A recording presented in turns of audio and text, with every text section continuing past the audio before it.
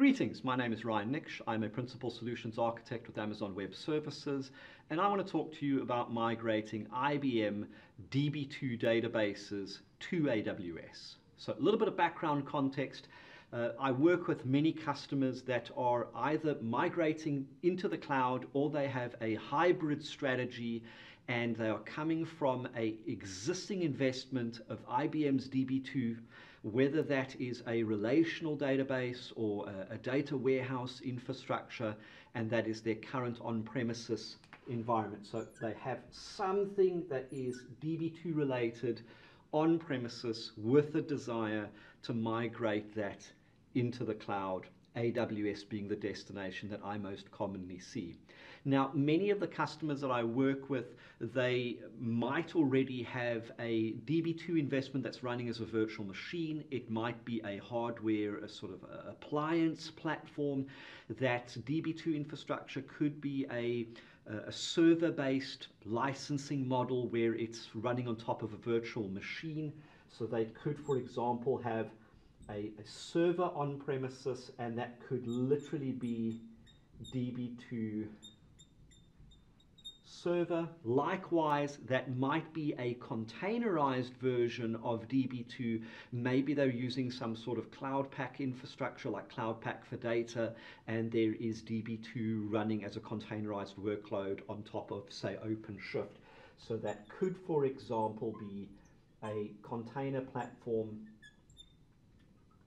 supporting DB2.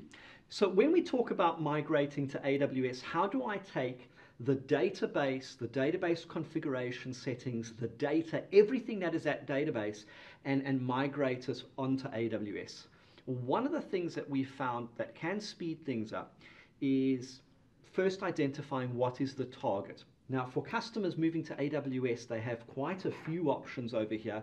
They could take that server-based DB2 implementation and simply do a lift and shift to AWS.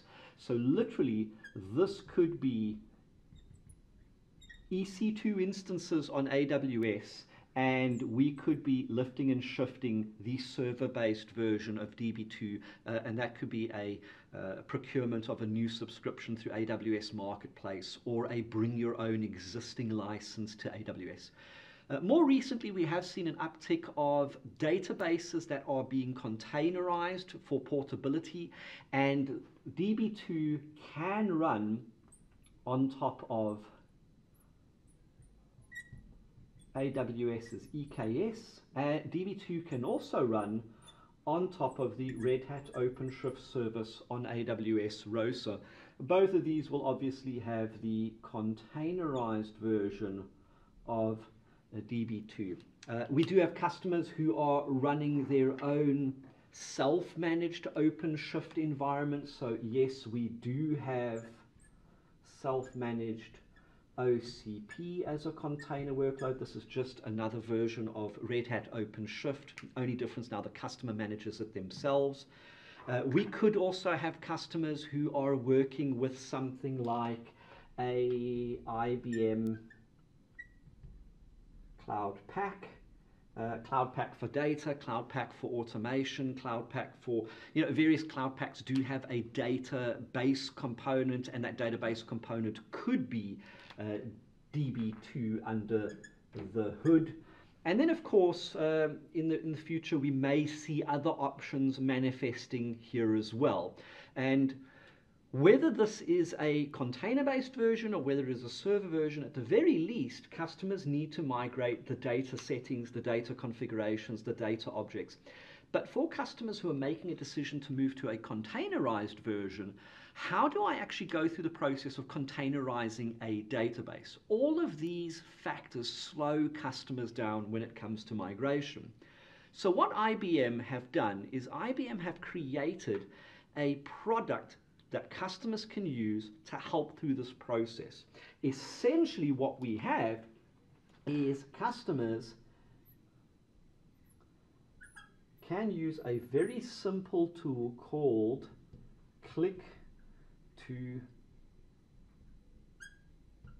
containerize. Now, click to containerize is an add-on module. It is part of DB2. So if you're running DB2 server or if you're running the containerized version of DB2, click to containerize is already inside DB2. It's a tool that you just need to utilize. Click to containerize connects back to a source database, so you would connect it to your on-premises or wherever your source database is. You then go into Click Containerize and you create a target. That target could be a EC2 instance if you just want to lift and shift the database, or if it is a containerized workload, something like EKS or OpenShift. Click to Containerize can connect to that Kubernetes environment and actually build out the underlying Kubernetes objects. So before we get overly excited, let's go and have a look at what are some of the things that Click to Containerize can migrate. Click to Containerize can deal with a variety of different things here. Firstly, irrespective of what the database is being used for, this could be a columnar database that is being used for analytics workloads, high-performance search. This could be a more traditional row-based data storage service for a relational database in a retail context. It can be utilized for online transactional processing databases, online analytical. It can even go and migrate encrypted data storage. What is awesome about this is the migration can be done either in real time. So if I'm able to connect to my source and my destination, I have the ability to do direct migrations in real time. Or if I'm in, say, a public sector context where there is something that is more sensitive, or I'm in a disconnected state, I can connect to the source, dump that migration down onto something like external storage or a disconnected environment, and then I can replay that migration into my target if they are disconnected. So air-gapped deployments are also possible, and this is super important for my public sector customers. If we have a look at what in these databases Click to Containerize can migrate, it can do the actual settings of the database itself. So configurations of the database engine can be recreated inside the container platform itself or a server-based version. The actual objects of the database, so the database itself, the schema structure, but also external things like functions, stored procedures, code that sits peripherally to the database in itself, those can be recreated. The data inside the actual database, this is the largest sort of payload. And this is where being able to actually interact with that encrypted source and recreate that as an encrypted destination. This is what I would expect from any database migration tool. Click to Containerize takes it one step further though.